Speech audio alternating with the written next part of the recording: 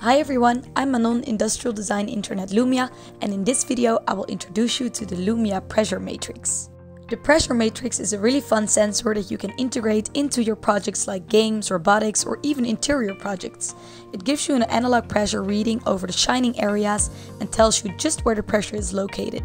This guide will help you up and running quickly with this component. There are two sizes for the Pressure Matrix sensors. You can pick one based on the size requirements for your project.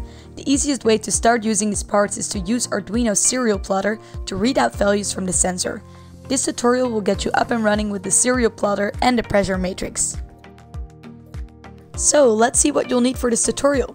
You'll need an Arduino Uno, a power adapter and a computer, 6 alligator clips, a Lumia Pressure Matrix in either size, a breadboard, some jumper wires, and 3 times a 500 ohm to 1 kilo ohm resistor.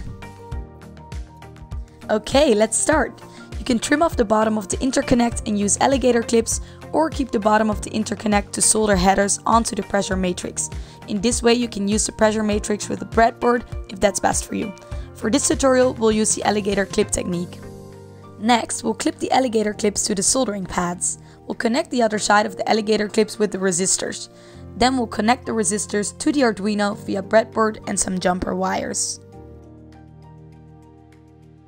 Okay, let's make sure your circuit is working. Time to upload your code to the Arduino. There's an example code on lumia.com PEX parts tutorial. I will include the link in the description of this video. Once you uploaded the code to your Arduino, open your serial plotter. You should be able to see spikes in the graph when you press a specific sensing area, as you can see in this video on the left. I hope this video helps you get started on the Pressure Matrix.